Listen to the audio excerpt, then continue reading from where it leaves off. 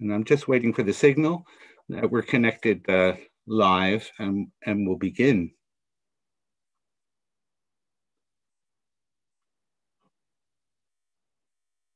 Glad that people could find their way to coming here for the last session of the series this academic year.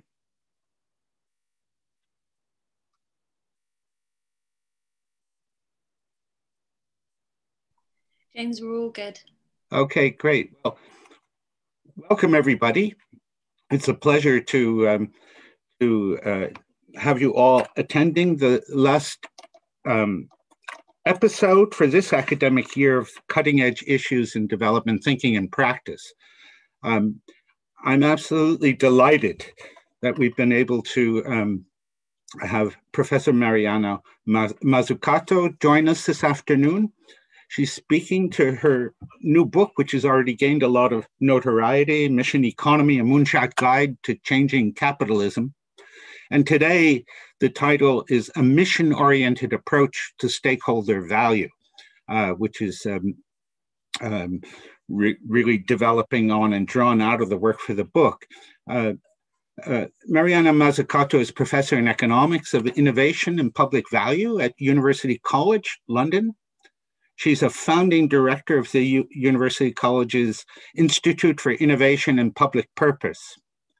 Her work challenges orthodox thinking, which is why we like to invite her here, orthodox thinking about the role of the state and the private sector in driving innovation.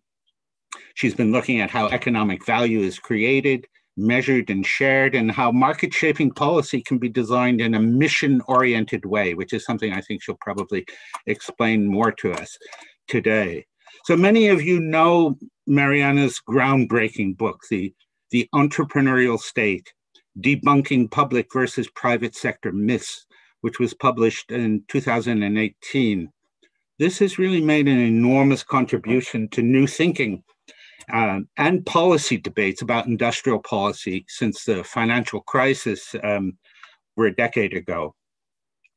Mariana's work on innovation and on the role of the state in fostering it would never be more important than now in the light of the environmental crisis and the multiple crises unleashed by the COVID-19 pandemic. So I'm hoping you're all going to ask her, when we get to the Q&A, really difficult and tough questions in this regard. I'm also really delighted to welcome back to the LSE Dr. Jonathan DeJohn, who's a well-known development economist at SOAS, which I like to say is up the street when we think that we're notionally sitting at the LSE. I really miss the days when he was lecturing on our DV400 core course in the MSc Development Studies and the crucial contributions he made to our Crisis States Research Center. So we were really unfortunate to lose him to SOAS. Many of you know Jonathan's from our co-authored piece on political settlements, but he's an expert in his own right on industrialization and industrial policy. His book, From Windfall to Curse, on the political economy of oil and industrialization in Venezuela is already a classic. He's written extensively on taxation and state building, and is deeply involved with major new research on the political economy of Brazil. So, Jonathan, it's nice to have you back.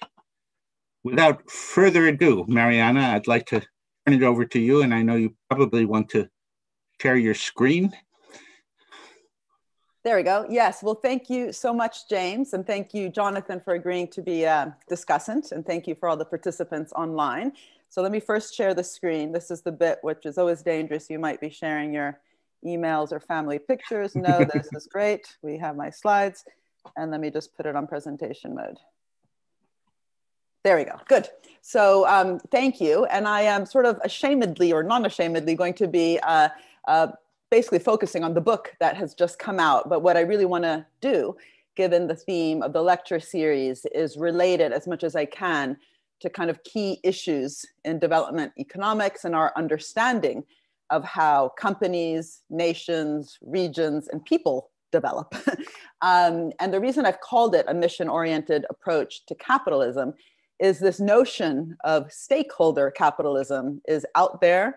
It's talked about constantly in terms of how to avoid a lot of the problems that we currently face around financialization of the economy, around short-termism, and different problems around corporate governance. And what I'll be arguing is that that concept will remain weak if it remains within the silo of corporate governance. It has to go to the core of the system, to the core of capitalism, and to the core of how public, private, and third sector institutions actually relate to each other, and of course also how they're governed internally. And I'll be kind of going back and forth from that issue of intra-organizational governance, especially, but not only within state institutions. We can organize state institutions in different ways, just like we can organize corporate governance in different ways, and to the issue of the relationship, the ecosystem. What does it mean to have stakeholder capitalism at the center of the ecosystem? And I'll be using the kind of key thesis from my new book, that we need a more purpose-oriented economy, a mission-oriented economy in order to do that. And I also want to make sure that I have time to clarify lots of misunderstandings that come from that approach. You know, this is not about a technocentric, deterministic idea that we just need kind of a big moonshot, you know, lots of money thrown at a big project. It's almost the opposite of that. And so I definitely would like to both address that during the lecture, but especially in our discussion. And so the context that I begin the book with is the COVID moment. And I obviously began the book before that. It does take a long time to write books, so it didn't just begin last February. But you know, what's happened over the last year, what we've realized over the last year is just how terribly prepared we are to confront this crisis. Similarly, terribly prepared to confront the climate crisis, which remains with us, is just as strong. But just pausing for a minute on COVID, I mean, all the different challenges that this moment has thrown at humanity, at different nations and all the different actors is immense. Obviously, the health challenge itself, whether it's health systems being well resourced enough to confront what essential workers require, which is enough personal protection equipment, but also enough intra-organizational, again, governance that I'll come back to later in terms of what do we even expect our health systems to do? Have we been resourcing them enough in the 10 years before the crisis? If not, even if you do throw a lot of money at it, last minute, it's quite hard.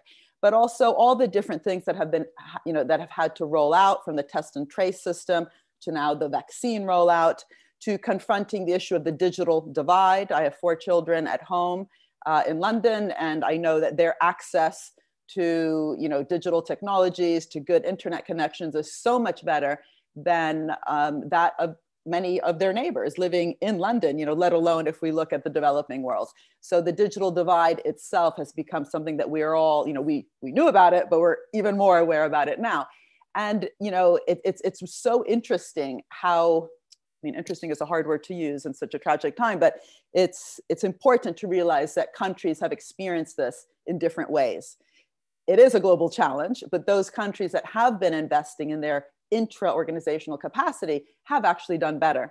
And even in the UK, where I think the test and trace system was quite a debacle, it was outsourced basically to some consulting companies like Deloitte. The vaccine rollout instead, which was nested within a decentralized community-based national health system through the GP practices, has had a very different performance. So we need to use these as case studies. Kerala and Vietnam, 2 parts of the world that have, for different reasons, been investing a lot, not only within the public administration, but also in building trusted relationships between government, business, and academia, also due to their previous crises. Those are also really interesting case studies. And for all those who might be interested, we have, by we, I mean my Institute for Innovation and Public Purpose at University College London. We're co-authoring a report with UNDP around this international experience and kind of looking at what works, what worked, what didn't work, and what can we learn from these very different experiences. Let's see if it moves. No, it's not moving. There we go. And as I already mentioned, COVID occurred on the back, of course, of the climate crisis last February 2020. What we were seeing on our screens wasn't healthcare workers. These were flood workers in places like Venice, where I'm from, firefighters in Australia and California. And unfortunately, we are simply not moving fast enough. If you just look last year, 55 billion dollars worth in subsidies within the EU have gone to fossil fuel companies. And 56% of the COVID-19 recovery funding that was allocated to energy companies and the G20 has gone to fossil fuel projects. So when Greta says, if your house is on fire, what do? You don't sit there and debate and philosophize what to do. You get the hell out. Well, we're not getting out of this crisis quick enough. Of course, there are, positive movements, and we should, look at also the positive changes that are happening, but there's no way that one could argue that we're moving at the speed that we need. And of course, as I'll talk about later, there's all sorts of other challenges that we're not doing too well on. If you look at the 17 Sustainable Development Goals on all the metrics underneath them, we again are not facing up to the challenges that we have. So that's really the symptom. That's the symptom of the problems that we're facing with the COVID crisis, just the latest symptom. And of course, there's also a relationship. I don't have time to go into it now, but it's fascinating to read some of the scientific work relating actually the COVID crisis with the climate crisis in terms of what we are doing to biodiversity, to the planet, and also the way that we're becoming even closer and closer to animals due to the destruction, for example, of the rainforests that have viruses that we're not used to.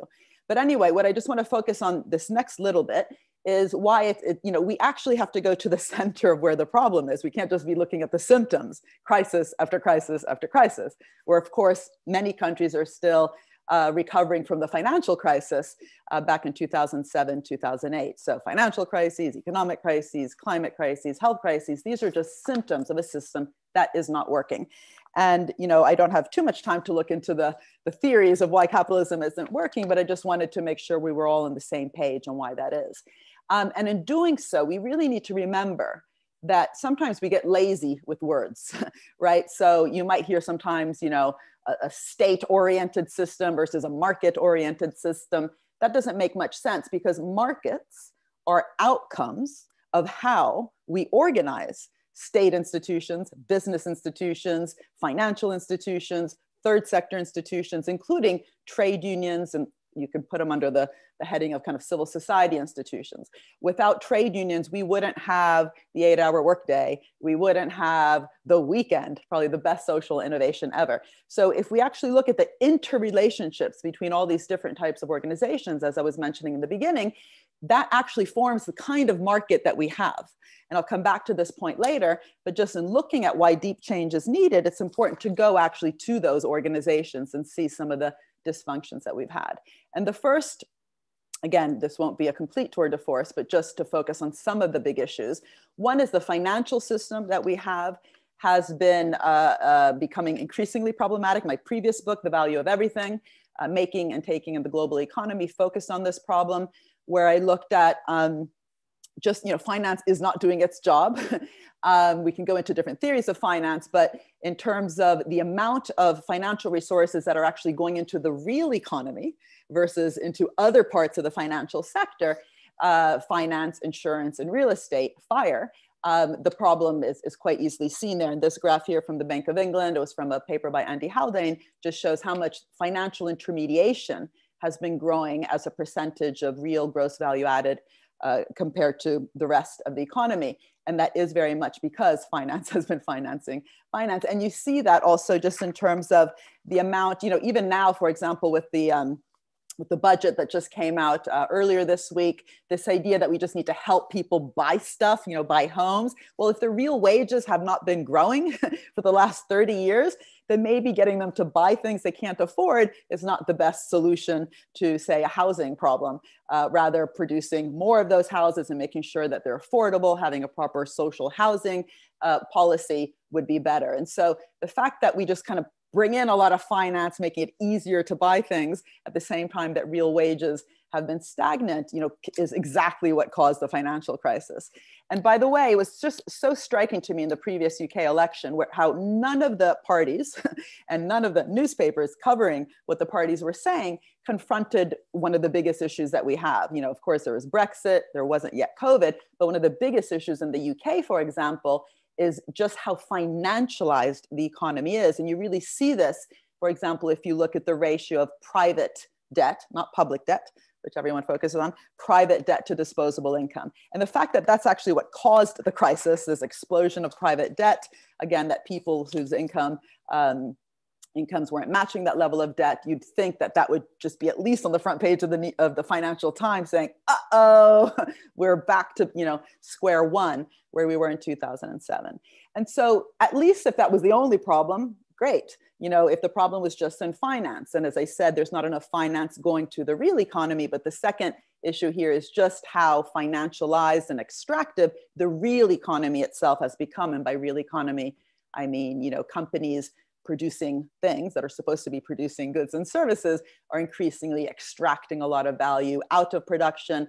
An old co-author of mine, Bill Izonik, wrote a wonderful piece and that actually won an award in Harvard Business Review around this. And he has great data showing that, for example, in the last 10 years, over $4 trillion have just been spent by companies on buying back their own shares to boost share prices, stock options, executive pay. And in many ways, this is getting worse. We did a study together looking at Apple, for example. Apple under Steve Jobs basically reinvested almost all their funds back into production. They didn't do lots of R&D, actually. That was my previous book showing how much of Apple's success depends on government-funded R&D, but they definitely funded a lot of important things like design and creating these really sexy products we all seem to love. I have different products. And under Tim Cook, actually, 100 billion share buyback scheme in Apple, that itself needs to be looked at again at that intra-organizational level, because it's not true of all companies. It's not true if you take any sector, for example, telecoms, you might find that Cisco is very financialized in terms of share buybacks, and some other companies that might be in countries which are less driven by this maximization of shareholder value, do less of that. So I'm thinking of companies like Ericsson. So that heterogeneity in company behavior and government behavior is a theme that I'll keep coming back to, because otherwise we might get lazy with some of our terms. We can't just talk about the whole corporate world being extractive or just engaging in this practice, but it is a problem. And this data here also shows just less and less is being reinvested back into the system. And this issue of reinvestment, let me just pause a minute because I think it should be said more than it is.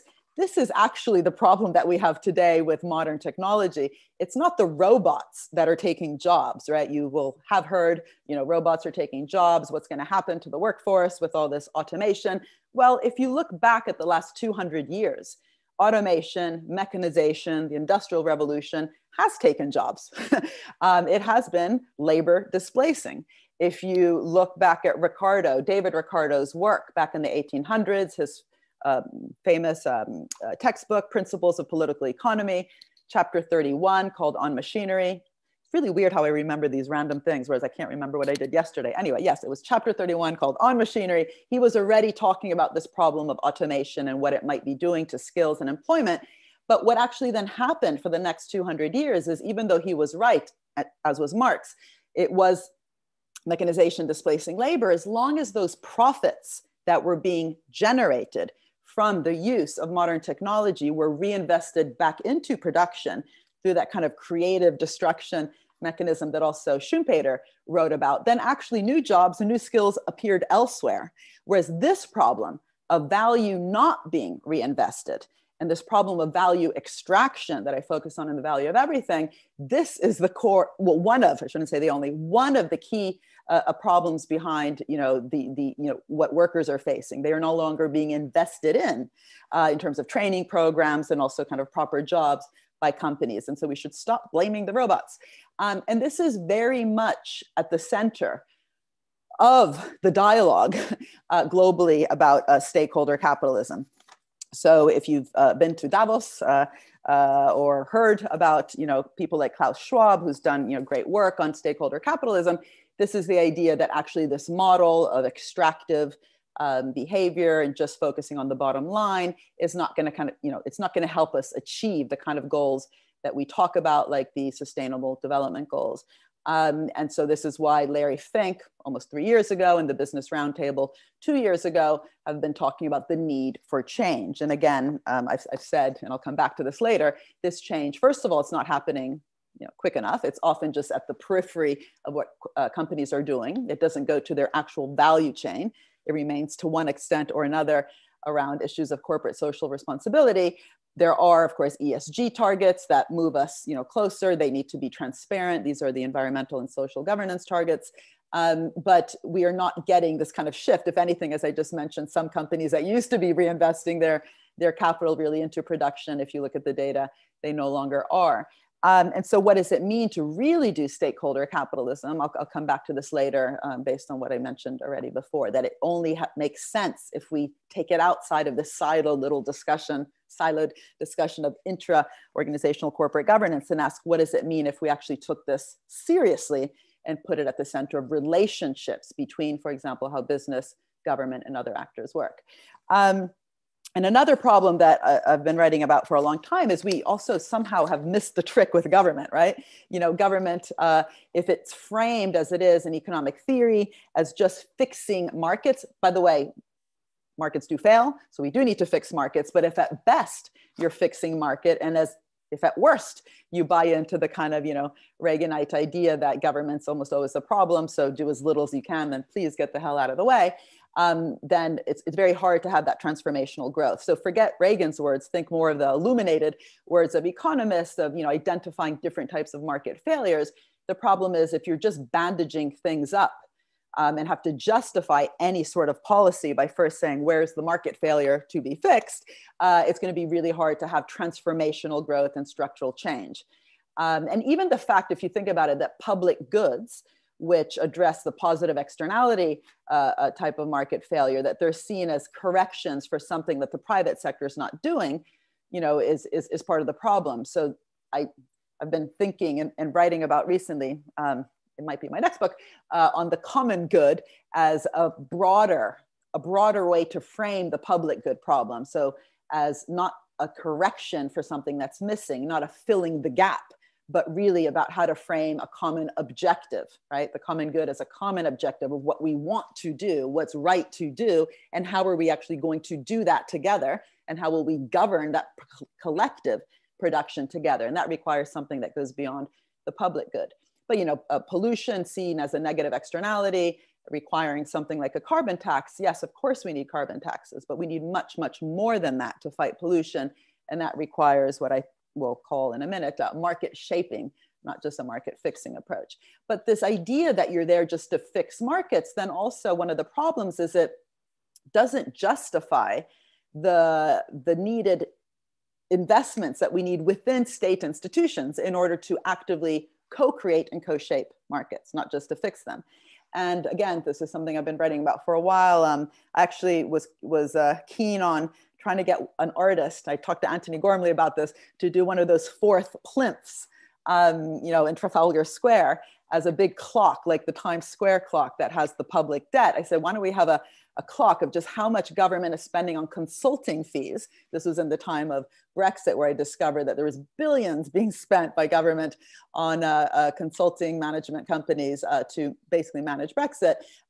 And what's interesting is there's a self-fulfilling prophecy. The less you think that you're an active value creator, you think you're there at best to enable or de-risk the private sector, again, at best to fix market failures, you also start investing less and less in your own capacity. And the risk is you actually become incapable and actually require that help from the outside. Even when you're capable, obviously we all know there's strong ideological tendencies that get us things like privatization and outsourcing, and I'll come to that in a minute.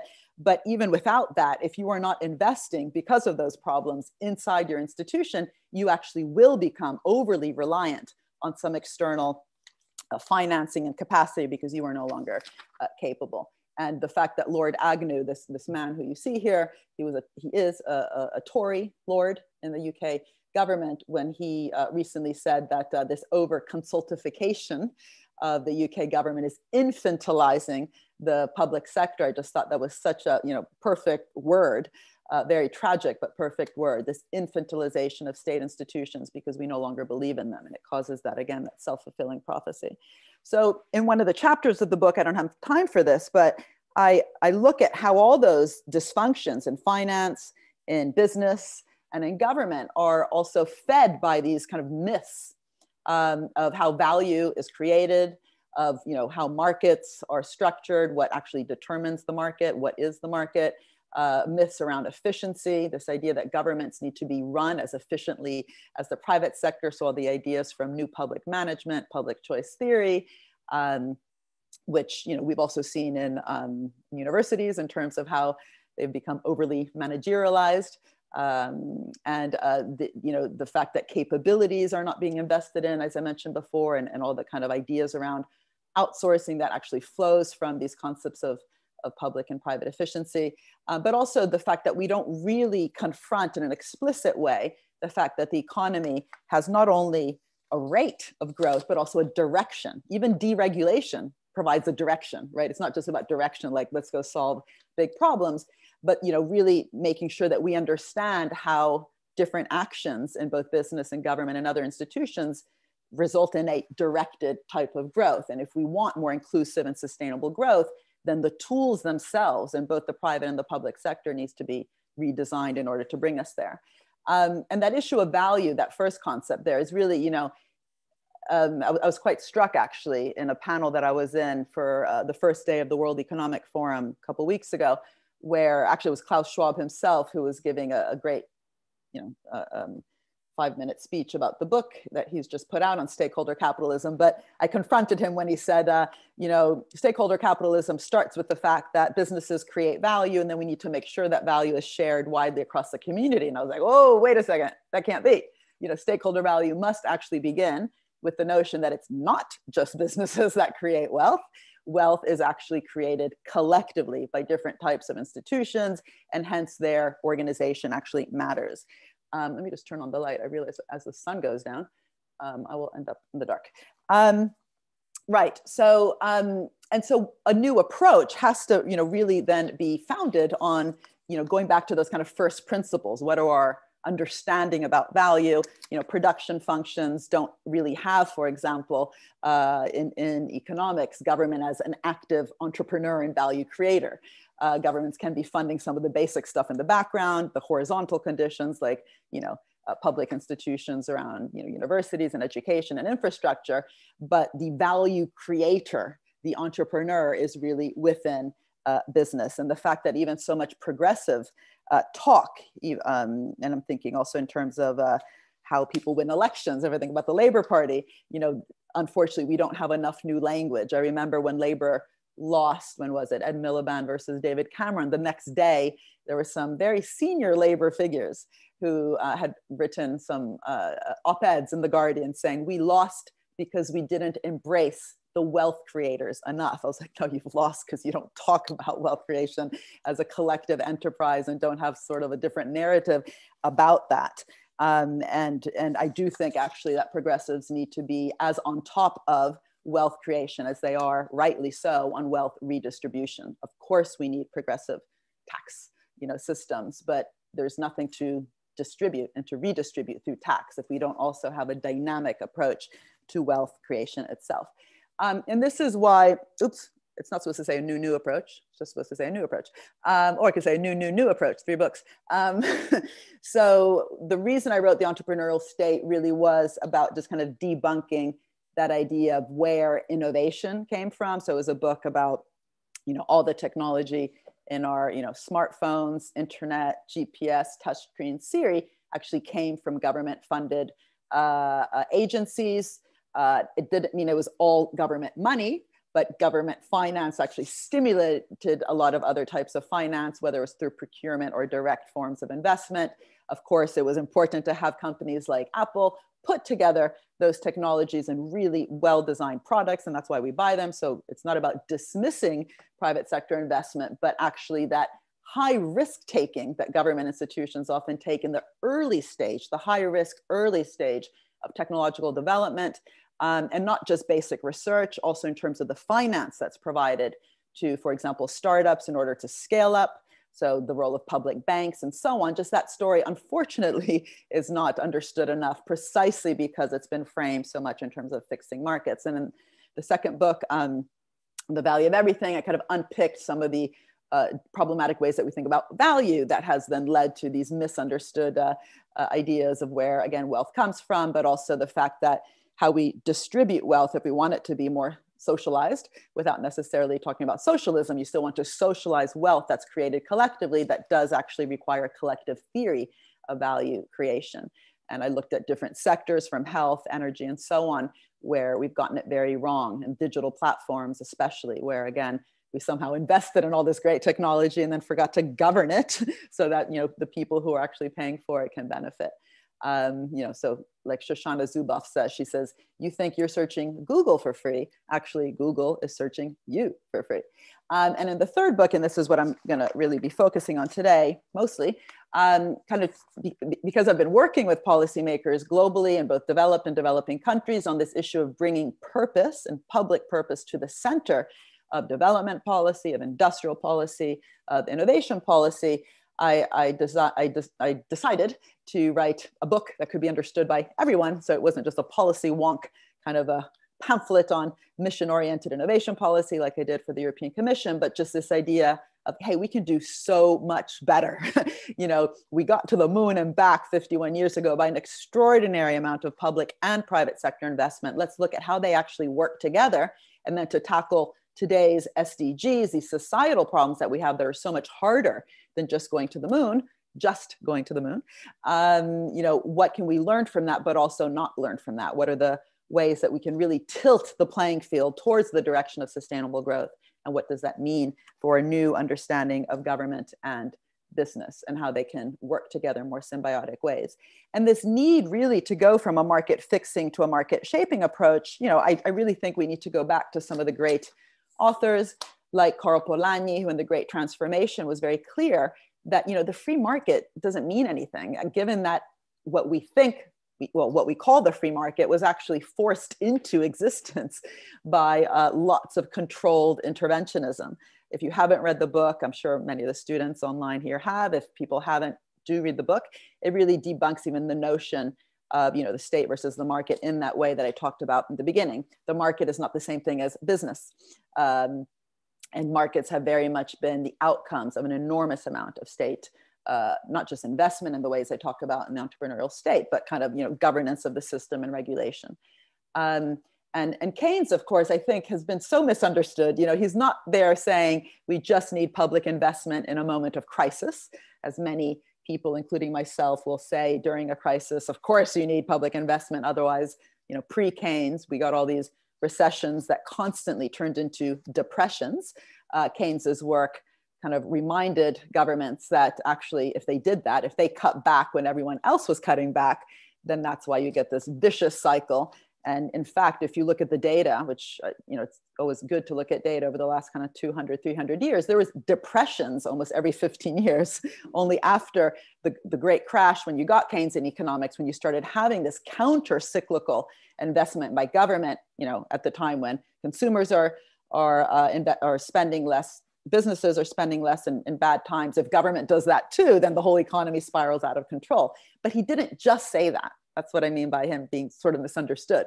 He also, you know, there's great pieces in the general theory and other writings where he's saying, you know, it's not just about, you know, doing things a little bit better or a little bit worse. It's really doing what's not being done at all. And so, you know, the bigger question of what do we want to do? What do we want to do together? What needs to be done? What's to be done? You know, this is where we enter the world of the Sustainable Development Goals, which we should always remember have been out there for not very long, just 5 years. And that's a great way actually to frame the what's to be done and how are we going to do it together and what's the role of government, what's the role of the private sector to do that. And one of the things I emphasized in the entrepreneurial state was that it's not public or private. Of course, it's both, but without that early stage, high risk, capital intensive public investment, but also the imagination of what to do, then actually the private sector doesn't get kind of catalyzed and crowded in because what actually drives business investment, and if you speak to top, you know, business entrepreneurs, they'll say this, is the perception of where future opportunities lie. So if you're simply there kind of reducing, you know, tax, for example, even in the stuff we like R&D tax credits or other forms of tax incentives, it doesn't actually create additionality. It doesn't actually create investment that would not have happened anyway. In fact, lots of policy, when it's badly designed, simply increases profits. It doesn't actually increase investment. And there's no profits problem. I didn't have the data there. I have it sometimes in my slides, but profits are actually at a record high globally. So there's no profits problem. How do you actually, catalyze and nurture and kind of, increase the expectations of the business community of where those future opportunities lie? Well, that's exactly what we should be having. We don't have often. We should be having in terms of, ambitious and what I'll soon call mission-oriented public investments. And so, hence, this is where we enter into this mission-oriented approach.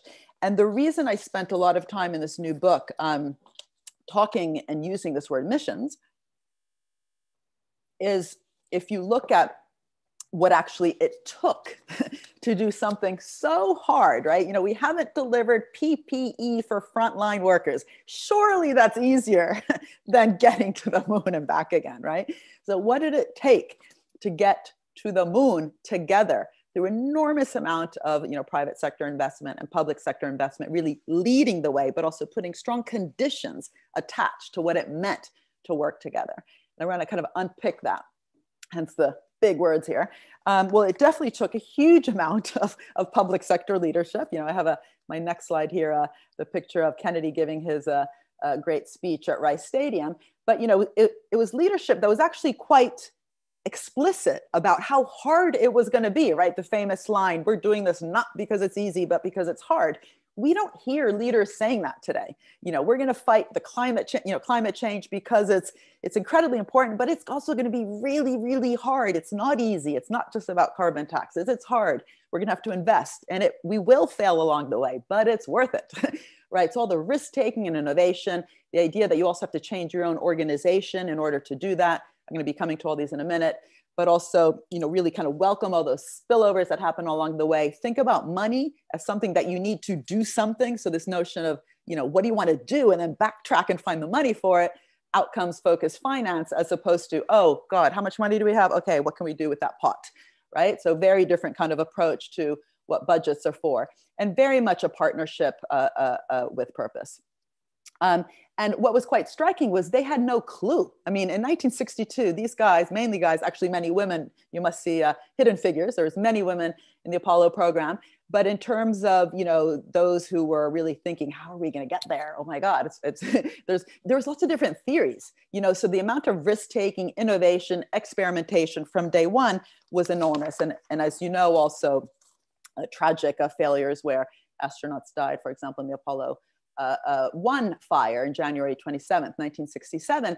And what was, quite tragic on that day was that they were having so many problems, even hearing each other, the three astronauts, when they were inside the simulated lunar module, because it was just a simulation that day. And you had Gus Grissom saying, Jesus Christ, how the hell are we going to get to the moon if we can't even talk between 2 or 3 NASA buildings within a square kilometer? And this is why George Mueller, who had come in from Bell Labs, was so attentive. His role was many, but he also was really attentive to the need for organizational change. So the fact that if you are a purpose-driven organization, whether you're public or private, you need to also think, what does that mean? If you're really mission-oriented, have an incredibly bold task ahead that's going to require all this risk-taking, innovation, communication, horizontal communication, so learning and feedback effects, welcoming those feedback effects. What does it mean for your intra-organizational dynamic?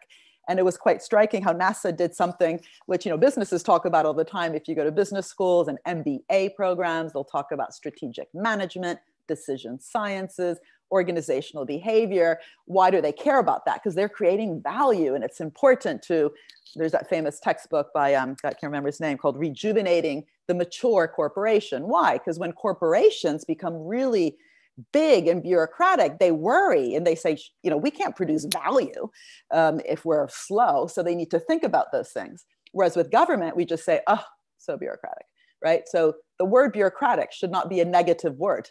This is why I set up the Institute for Innovation and Public Purpose at UCL. It's all about rethinking the state, creating dynamic bureaucracies, precisely if we want to confront the biggest challenges over time.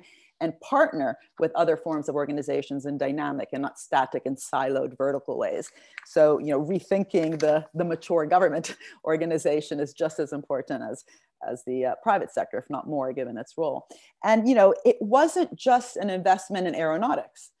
It was huge amounts of investments in electronics, materials, nutrition, lots of different sectors. The whole software industry in some ways came out of that because they needed to analyze all the data very quickly that was coming out of the lunar module. But this table here comes from a NASA website page. All 20 things we wouldn't have on Earth without space travel, from camera phones, home installation, and so on. But these were the spillovers. And what's so interesting to me, because I do work with lots of government organizations, including NASA. We did a report for NASA a couple of years ago, and maybe I'll just reflect quickly on that one.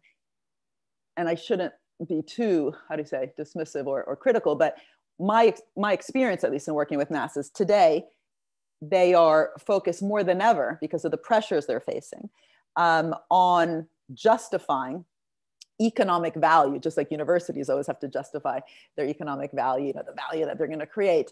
And ironically, that creates less economic value, right? All these spillovers here happened along the way to getting to the moon. They didn't care about these things in the same way that no one cared about the internet when when DARPA funded the internet. It wasn't like, oh, we need to do the internet like today everyone talks about AI and quantum computing. No, they had to solve a problem.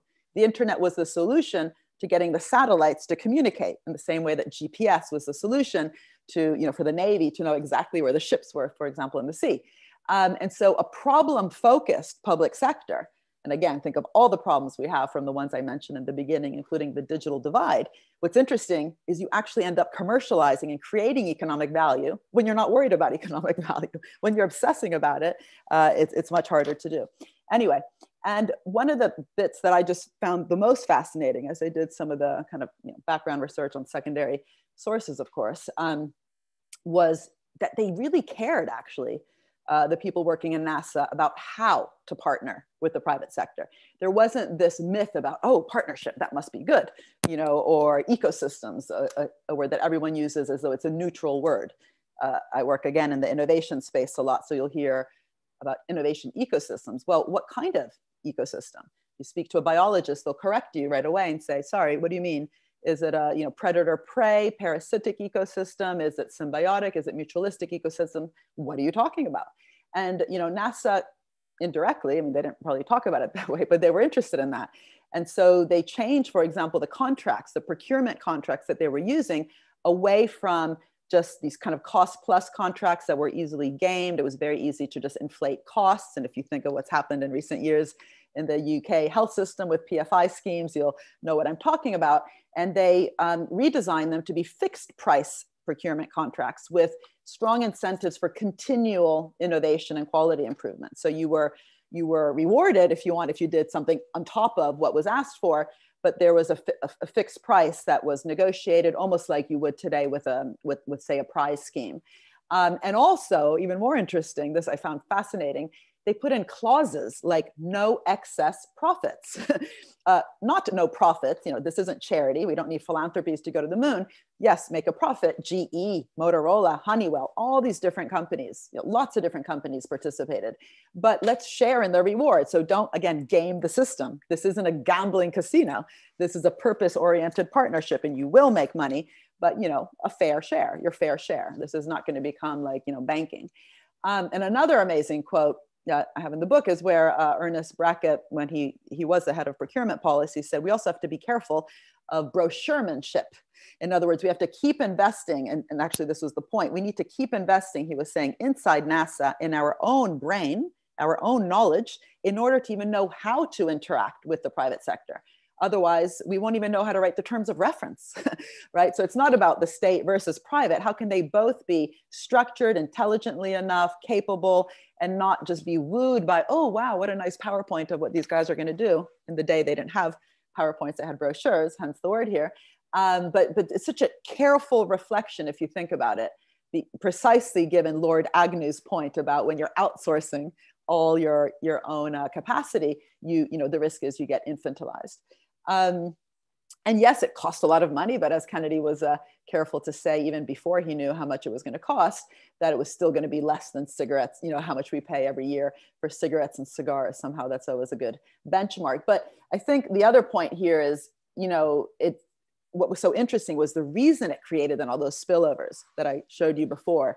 And in some ways, the multiplier effect, the Keynesian multiplier effect, was high given all those intersectoral spillovers and investments that got us things like software, is because it was organized well. It really was a dynamic innovation system. Again, it catalyzed a lot of innovation in the private sector. There was different types actually of public organizations, in the same way that in the entrepreneurial state, I argue, it's NSF, it's DARPA, it's the NIH that spends $40 billion a year, National Institutes of Health and Drug Innovation. It's the downstream SBIR program, Small Business Innovation Research Program, that through procurement helps deploy and diffuse all this great technology across the economy. If you kind of break down what a dynamic national innovation system requires, we shouldn't be looking so much at the money that it costs. What really matters is how are we structuring? Is it all just top-down money, kind of, or helicopter money, just throwing a lot of money at a problem without thinking of those also really, careful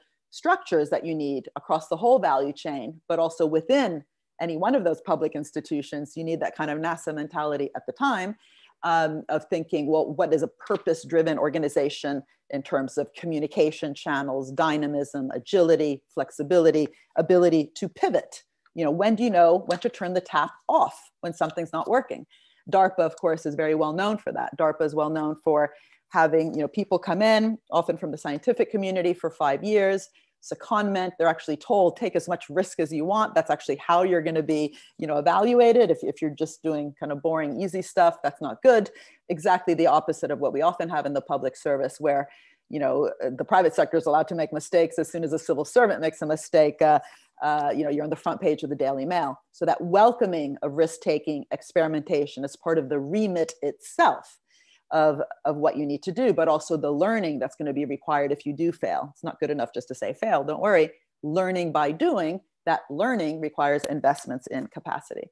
What I argue in the book is that these lessons are important for the SDGs. Of course, it's silly to pretend that these incredibly ambitious 17 goals are as clear or as easy, again, if I can use that word, as getting to the moon.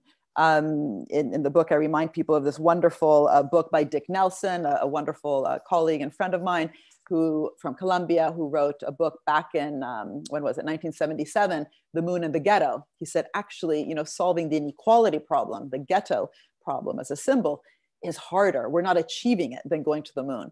And part of that is also that we're not giving it as much urgency, right?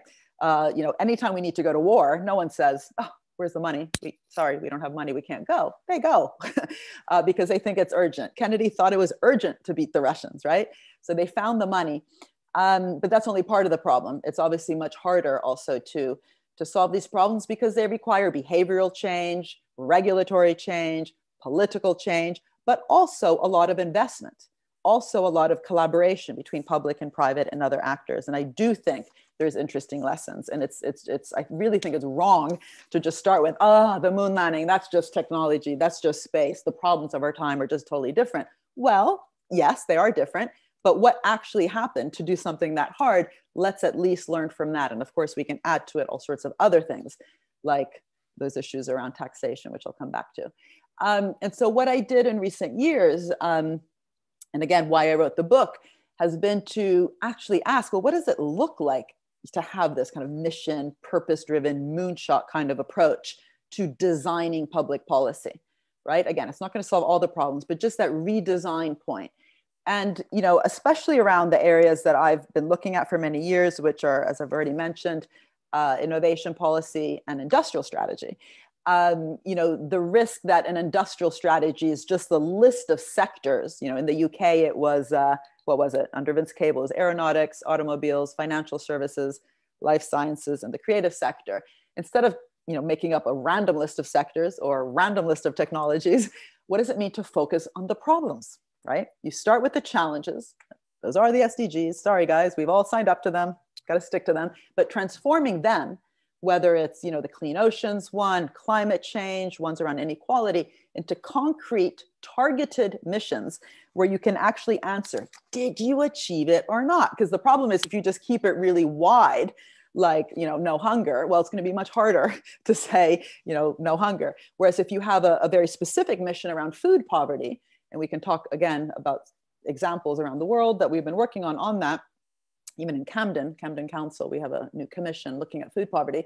What does it mean to design missions in such a way that, like the moon landing, get as many different sectors? You know how I said it's not just aeronautics. Well, any sustainability and you know, mission around climate change can't just be about renewable energy. You need as many different sectors as possible. And how do you then design procurement, grants and loans and so on to really catalyze and galvanize that bottom-up experimentation, right? All these projects and mission projects, so that you're really picking the willing. This is not about picking winners. It's picking the willings, really setting the, you know, setting that clear direction. And I do think it's actually the political process that needs to set that. You need to win the election based on your thinking about the Green Deal. But once you're in, what does it mean to allow, you know, different departments really to come up with missions that are able to address challenges as bold as the Green Deal, but designing it in such a way that does actually get all that intersectoral collaboration and bottom-up experimentation. And these are just two examples from the that European Union report that I wrote, on the back of which actually the Commission, through the Council and the Parliament, voted on the policies that were being advocated in the report. So missions today are actually a legal instrument within the Horizon program, the 80-something billion Horizon program, so that instead of just talking about challenges, we can, you know, the program is trying to foster as much investment towards concrete missions, which again, like the plastic-free ocean one or 100 carbon neutral cities by a certain year, will require all sorts of investments by sectors as different as real estate, waste, design, AI. But I just want to repeat, this isn't about, you know, the state doing everything or micromanaging it, but it is about the state actually setting a very clear direction and then trying to get as much experimentation by private and other sorts of organizations on the how. If you tell them how to do it, obviously that will stifle innovation, a top-down process. And that's why it's really important to get away from that ideology of top-down, bottom-up. As you see here, it's a combination of the two. And, you know, what are missions? They obviously have to be bold and inspirational in order to catalyze that kind of, you know, dreaming of what we can achieve, like going to the moon. And, you know, who decides what's bold and inspirational and societally relevant? Well, it's especially important, I think, for societal missions to bring different voices from society to the table to do that. It can't just be the usual, you know, academic, business leader, and policymaker. And this is why the whole issue of citizen engagement, obviously it depends what missions we're talking about, but surely a city level mission around, say, carbon neutrality has to have citizens engaging in the places that they're living around that. And this is why the recent commission that Georgia Gould, who's the labor leader, council leader here in Camden, we're co-chairing a Camden Renewal Commission where we're focusing a lot on that issue of engaging citizens, for example, in housing estates, if we have carbon neutral agendas around social housing, bringing the housing authorities and the citizen assemblies to the table and actually thinking about how do we want to live together in more sustainable ways. Anyway, missions have to have a clear direction. You know, you have to be able to say yes or no, ambitious while realistic, galvanize that cross-sector and interdisciplinary investment. By interdisciplinary, as an academic, I should say that my experience is there's too little focus on some disciplines when we think about these issues. You know, it's not just the STEM subjects or economics. It's also poetry and humanities. You know, the fact that so many kids, I mean, definitely my kids and all their friends know about the plastic-free mission, that's not because I or a policymaker or a business person talked about it. It's because of David Attenborough's wonderful Blue Planet film, where at the end, the last episode on all the plastic that's in the oceans really touched a nerve. People seeing these baby dolphins, you know, choking on plastic. What does it mean to broaden that out, to think theater, you know, film, creativity, and all the creative arts really also coming to the table to help us all even have that debate of what kind of society do we want to live in? And again, redesigning those tools we have from procurement, grants, and loans to drive those bottom-up solutions. And, you know, a second report that I wrote, which was on governing, how do you govern missions, focused a lot on this issue of the dynamic capabilities within public sector institutions. And this is exactly what's missing in many parts also of the developing world when people say, oh, missions, moonshots, that's just for rich countries. Well, no, that's for any country that requires investment. And instead of just making, again, a list of, sectors, what does it mean to have a real future mobility agenda in an African city, in a Latin American city, in a European city, in a US city? It's not about the developmental path. It's really about redesigning policy to confront the problems we have. And if you're lower down on the developmental trajectory, well, those problems, you're going to have a lot more of them, whether it's the digital divide or, different problems around health and pollution. But it's going to be very hard to do a mission-oriented approach if you don't also rethink the capabilities you need inside your public institution. So all these issues around failed states and weak states, well, instead of just saying, oh, that means we need to privatize and bring in the World Bank to do things because the state is too weak. Well, what are the capabilities you require actually to be more problem-oriented, to actually be solving the problems that citizens have, as opposed to just handing out money at best to categories like small, medium enterprises? And it's not that SMEs don't need the funding, of course they do, but they should receive it not because they're small, but because you're finding a way to really get them to be crowded in into helping, again, solve problems. And so that notion of picking the willing as opposed to picking winners. And if you're a small company helping a country around whether it's a sustainability agenda or digital divide, you'll need extra support from the government, but you're getting it because you're willing to engage with, purpose-driven issues. Also issues around flexibility, adaptability that I've already talked about, portfolio management, and so on. As I mentioned, in the EU, they've actually chosen now 5 mission areas. Soil, health, and food. That's the 5th one. And the idea is that these are just broad areas, and they now have these mission boards that are thinking about within these areas how to design missions in this way that I've talked about, and we'll see where that goes. But one of the issues, as I just mentioned, is the dynamic capability, which includes how do we evaluate whether we've achieved them? One issue is, did we reach the mission or not? Fine. Did you get to the moon? Do you have a carbon neutral city? But also most investments are more complicated than that.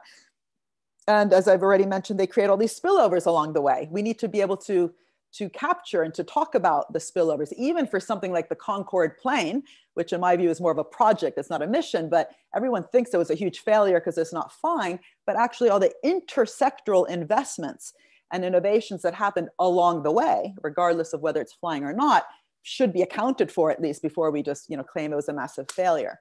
So from going from a market fixing to a market shaping approach, and sorry if you can't read what's in there, this is from a paper that we wrote actually for the UK Treasury in the run up to their thinking about changing the Green Book. The idea is you can't, no one would have gone to the moon had it been evaluated ex ante in terms of cost benefit analysis or net present value. So if you're going to do something difficult, as Kennedy said, it's going to, we're not doing it because it's easy, but because it's hard. What does it mean for both how you justify that investment? It's not that you're fixing a market failure, you're doing something ambitious, or you're going to do a carbon neutrality, agenda, sustainable cities, plastic-free ocean, fighting knife crime in London, and so on, because it's the right thing to do. But what does it mean also for being able to evaluate all those intersectoral but serendipitous and dynamic spillovers that happen along the way? We need that as a capability, well, within the Treasury at least.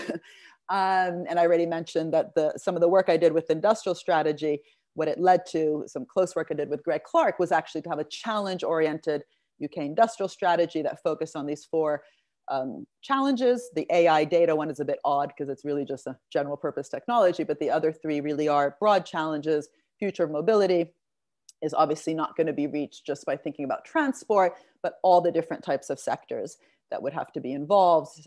David Willits and I actually set up a commission that we co-chaired. He's a Tory Lord. He used to be the Science Secretary of State and Science Minister under Vince Cable. And we tried to help the government think of missions underneath those 4 challenges after the government actually decided to have a challenge-oriented approach. And what's interesting is if you have, for example, a mission around sustainable, universally accessible travel, creating congestion and admission-free zero accident systems, that's going to require, as I keep using this word, bottom-up innovation, but innovation in areas like disabilities.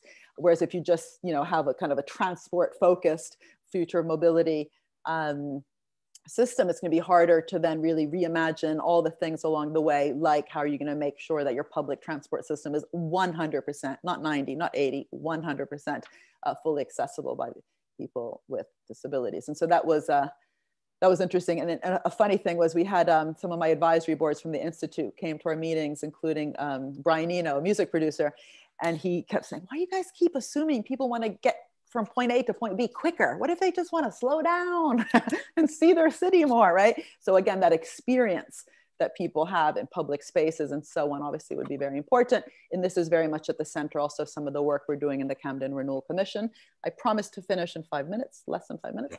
And so in the Camden Renewal Commission, we've been thinking about missions very much place-based, whether it's in our social housing, whether it's in schools around some issues around food poverty, focusing on school meals, inspired by some work that we've helped think about in Sweden, where Sweden is interesting because they have this mission, which is a fossil-free welfare state. So everything the state does from public health, public education, public transport with that fossil-free carbon neutrality mission in mind, but it lands in particular places like school meals, you know, healthy, tasty, sustainable meals, not just IKEA meatballs, you know, where students would actually come again to the table to help design the missions, learn about it through their curriculum about sustainability and food production, but also be part of the monitoring along the way. If it's not very tasty, surely they will let the authorities know. One interesting thing in Europe, and I don't think people realize enough how interesting this is, you'll remember that after the financial crisis, the European Recovery Scheme, the money that was given to countries like Italy and Greece, or the pigs, that's what, I can say that, I'm Italian, Goldman Sachs called Portugal, Italy, Greece, and Spain, the pigs, great name. You know, that recovery was based on austerity. They had to cut their deficits, and that caused all sorts of debate and, you know, more than debate. And this time around, the EU Next Gen recovery package, which is close to $1 trillion, is conditional on countries actually having a strategy on investing in areas like digital transformation and climate change. This is a big change. We should be celebrating that. Now, do countries actually have then the capacity? You know, they might come up with a strategy, but how are they going to do it? We did some work with Giuseppe Conte, the previous prime minister in Italy's government, around Missione Italia, precisely because there was this opportunity, this kind of investment-driven Marshall Plan. So I'll just finish my last 3 minutes here. The kind of pushback I get, which I've been getting for the last 20 years, is not surprising. Unfortunately, it's often what's there even ex ante, like even before you say something, just by reading the title, a mission-oriented approach, a moonshot approach, the entrepreneurial state. You know, the idea is, oh, she must just be talking about the big state, spend more and more public money, and that's bad because it leads to public deficits. Well, read between the lines, it's not necessarily about bigger government spending more, but spending much, much smarter, right? As I said before, a lot of the public subsidies just lead to higher profits. How do you make sure that you have a more mission-oriented approach that actually does catalyze investment across different types of actors to increase additionality and the multiplier effect? And that really requires a different design of the policies themselves. Having said that, many different parts of the economy do need more money. Just look at the public health systems, which again, we're not prepared at all. It's also not, I've said this already, about picking winners. It's about picking the willing. It's not about big siloed projects. It's about missions, setting a direction, and missions that bring lots of different sectors and those bottom-up projects. It's not about putting all your eggs in one basket. And it's not about ideology. I was really surprised when John Kay wrote a review in the Financial Times saying, this is the great leap forward. Well, no, it's not just, you know, Chinese, you know, lots of money and large institutions. Having said that, by the way, China is doing amazing things actually that some countries aren't doing because they have such a strong pollution problem. They're spending 1.7 trillion on greening their whole economy. And countries like Denmark, tiny country, is actually providing the high-tech digital green services to the Chinese economy to do that. And if you kind of break down what both of those countries are doing, it's not about saying they're perfect in any sort of way, but it does require us to look at kind of a purpose-driven policy and what it requires across that public sector form of policy. But you know, one of my interests in China actually is is it going to learn the lessons of what happens when you just have large, public enterprises like the Chinese Development Bank? And what does it mean to think about it more in the way that Fred Block talks about in his work on the developmental state, in terms of a decentralized network of different developmental state institutions really present across that whole kind of innovation chain? But these are the issues I bring up in the book. And this is, I've said what it's not, it is about solving problems together. It is about finding new forms of dynamic, symbiotic, not parasitic public-private partnerships. And this does mean also governing it with an idea of the common good, right? So the vaccine, it's not enough to have it if then we privatize all the knowledge along the way with patents. This is why the World Health Organization is talking about the need for a patent pool to drive collective intelligence. So maybe we can come back to this in the Q&A. And it's interesting how with COVID-19, some countries have really taken on this issue of symbiosis in how the recovery funds themselves are being given out. So in France, the money that both Air France and Renault got was conditional on those companies actually committing to lowering their carbon emissions. I don't have time to talk about something interesting happening in Barcelona. Just to say again, the moon and the ghetto point of Richard Nelson, this was already being talked about back in the day of the moon landing, where you had, both this great song and poem by Jill Scott Heron, Whitey on the Moon, saying, we're going on the moon when all these problems are on Earth. But I do really believe that the lessons here about how do we have an investment trajectory and innovation trajectory and tilt the playing field also through the taxation system to be rewarding the kind of behaviors we actually need in order to move ourselves towards a better system. I don't have time to talk about this, but the last chapter does look at all the different kind of theory we need around value, markets, organizations, finance, distribution. I've already mentioned all of these things, so I'll just maybe leave them up here for a second as I say thank you. Thank you for inviting me. Sorry if I spoke a minute over. The institute where I work at UCL is very much about causing some of this change in thinking with policymakers. Encourage you to look at our Masters in Public Administration, which is just as much about the theory as the storytelling about new words that we need away from just fixing towards co-creating. So thank you. I will stop sharing and shut up. Mariana, thank you for that fabulous talk. And, I can only quickly comment that if there was something ideological, it was John Kay's diatribe in the FT, I must say. Anyway, now we turn to Jonathan DeJohn for a 10-minute comment. Thank you, Mariana. That was a fabulous talk. Can everyone hear me okay? Can you hear me? Yeah. First of all, I'd like to start out by saying I think her work has been immensely important because one of the roles of a social scientist is to change what type of questions we ask. And I think she's asked a very important one, and she's also identified some answers that there's been a very important role that the government plays in shaping and creating markets. I think it's an important message that's been lost in a lot of discourses. I think it's also a work that links in with literatures on the developmental state, the literature on national systems of innovation, on Yuan Ang's work on directed improvisation in China, on the relationship between top-down and bottom-up production strategies. I also think it links in its holistic ways to Senan Drez's fantastic book, Hunger and Public Action, about the role of civil society in putting pressure and conditionalities on leaders to do the right thing. We can't just have a supply side view of government. All good theories of governance have to be supply and demand, as basic economics will tell you, or political economy. I guess, there's so much I could talk about, but I will just kind of interrogate a few things for the sake of provoking discussion. I think one of the first things, this draws on the work of Ugo Pagano, who was at Cambridge and the University of Siena, and Carlota Perez. So I think one of the things to ask is about financialization. Why is it that entrepreneurs are engaging so much in buybacks compared to 30 years ago? Now, is it just financial deregulation, or is it because there's a kind of monopolization of intellectual property, by the Googles and the Apples and the Facebooks that are limiting very profitable investment opportunities because there's a kind of monopoly intellectual capitalism. And I think it's important when we think about what the problem is to diagnose where the problem is. Sorry, to diagnose what the source of the problem.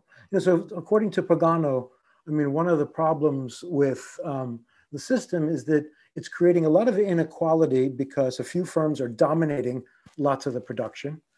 And it's also creating a dearth of investment opportunities because the big tech is buying up anyone that challenges them. And so antitrust regulation seems to be one of the first places we need to start. Financialization might not be the cause, but a symptom of a deeper problem of the inability to regulate big tech. And I just put that out there for discussion. A second point I'd like to make, and when we think about missions, is that when we think of the history of industrial clusters, it's important to remember that a lot of them were not really a planning story. I mean, they were incidental. Governments provided a lot of the technology through, as Mariana has identified very well, but a lot of the clusters that emerged, whether it's in Detroit in the 1930s or Silicon Valley or the Aerospace Center in Los Angeles, or Route 128 in the Harvard MIT route, a lot of that was kind of that Albert Hirschman and Adam Smith long before argued was unintended consequences. Now, the government played a crucial role, but there was a very big time lag between when these technologies were created and when they became commercially viable. And I think that's something quite relevant to the students that are listening, the participants listening today, because less developed countries, and I'll come to this, have a financing issue, is that if there's a very long time lag when you create a mission, how is that, how are you going to assess when do you pull the plug? Who's going to help you fill the gap? And there's all this literature on, resource gaps in development economics. And so I think, that's a quite important issue. A third issue related to financialization I think is important. This is Carlota Perez's point that it's very difficult to do impact evaluations on what current market processes are generating. There was an article in the Financial Times yesterday that quoted Carlota Perez's great works on this, and that is that a lot of financial bubbles, and Hayek made this point as well, that the United States is innovative because it's got the capacity to waste hundreds of billions of dollars. And of course, Hayek didn't say waste it, because we don't, when you're talking about something innovative, we don't know ex ante who's going to become the next Steve Jobs. So if 20,000 .coms invest in it through the venture capital funding and so on, we know, each year one person wins Wimbledon and everyone else loses it. That's what innovation's all about. We have to be able to expect losses and unrealized investments and business failures as part of the process. This again points to an enormous financial burden on countries. So, Silicon Valley has a venture capital system and an investment banking system. I completely agree with the story that the United States government's funding was very proactive and created these possibilities. However, in the so-called financialized United States, you also have to ask the question, why are all the dominant high-tech firms in the United States? Mariana's work provides a lot of answers for that. But Europe and other regions that are quite advanced have fallen behind. So there's something about the US system that's quite dynamic, if at the same time, it's also very unfair and doesn't create the type of welfare for its citizens. So I think we need to distinguish between what's dynamic and what's a fair welfare state. The United States seems to be still at the cutting edge and be able to do this, but in a quite unplanned way and in a way that requires enormous amounts of financial resources in development banking, in investment finance, and in public funding.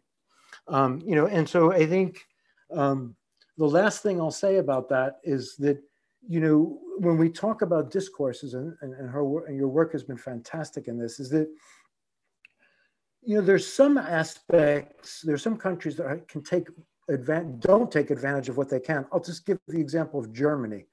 I think the discourse around, say, labeling a country neoliberal or not is a bit unhelpful when we think about policy, because Germany is an example of a country that has probably the most monetarist, conservative central bank in the world, the Bundesbank, which for historical reasons, there's a phobia against inflation in Germany, which we can explain quite easily.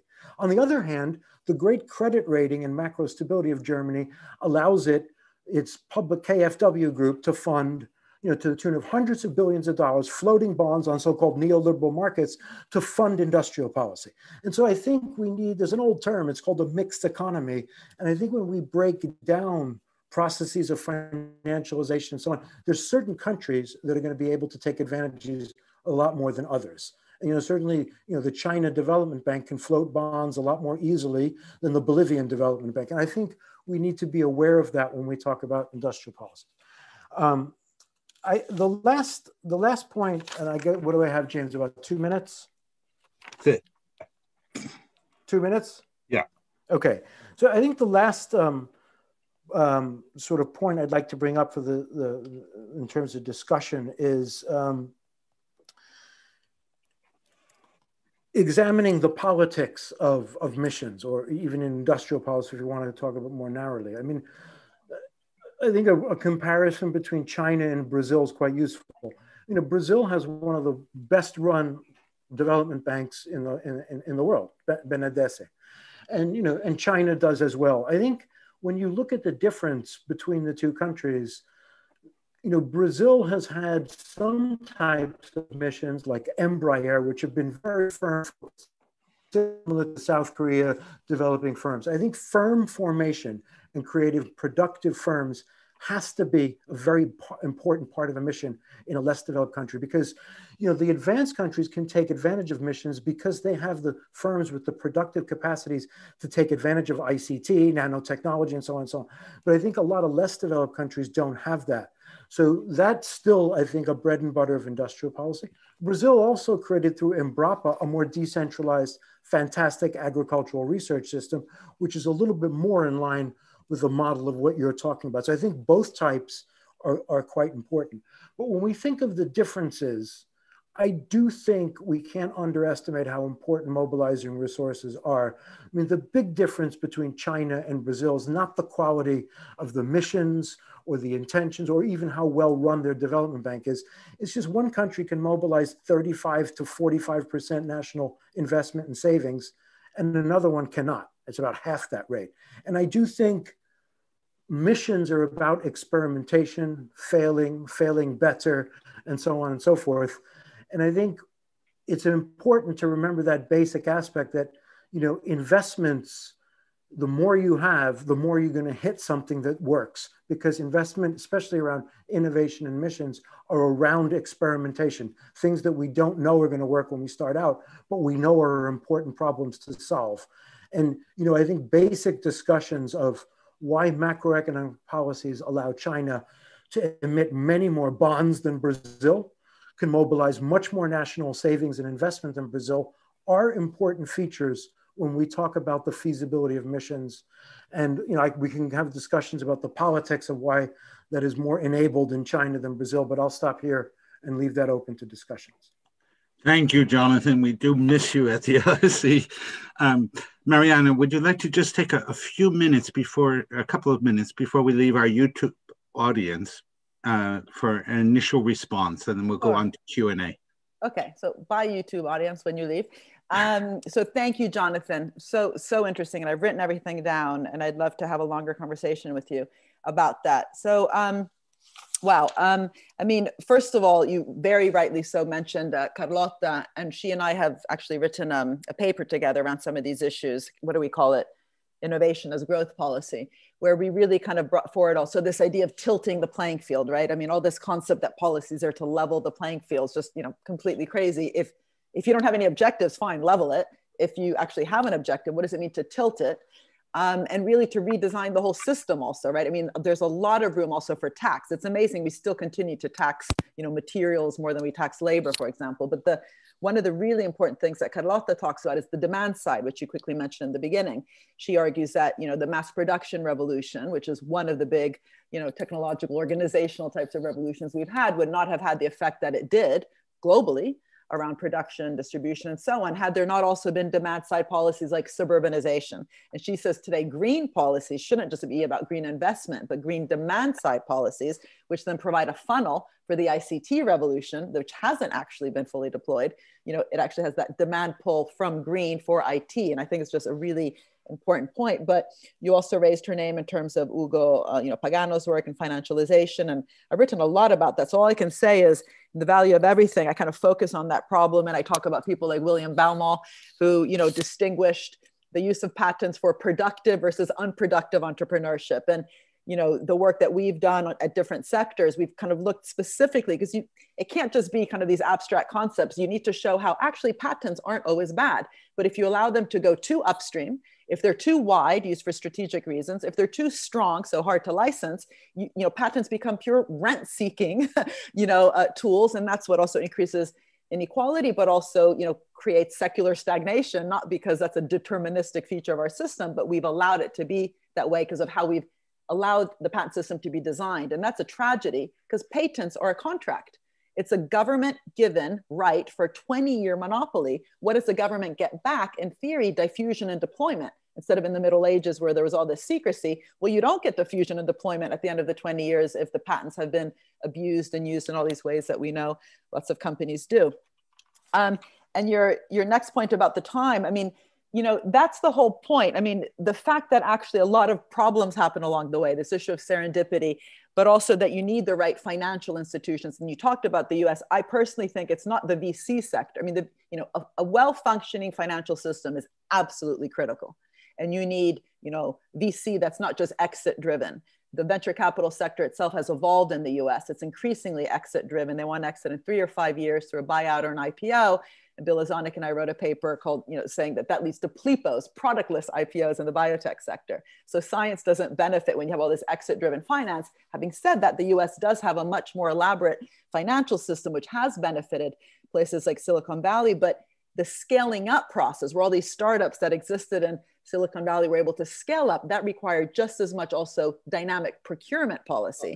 And that's why it makes no sense just to set up a DARPA, say now in the UK, without really understanding that system-wide change to procurement, and how, in the US, 3% of each government department, and this could be equally true for a developing country. It would be even more important for a developing country. 3% of the ministry's funds, department funds, are used to procure in innovative solutions from SMEs.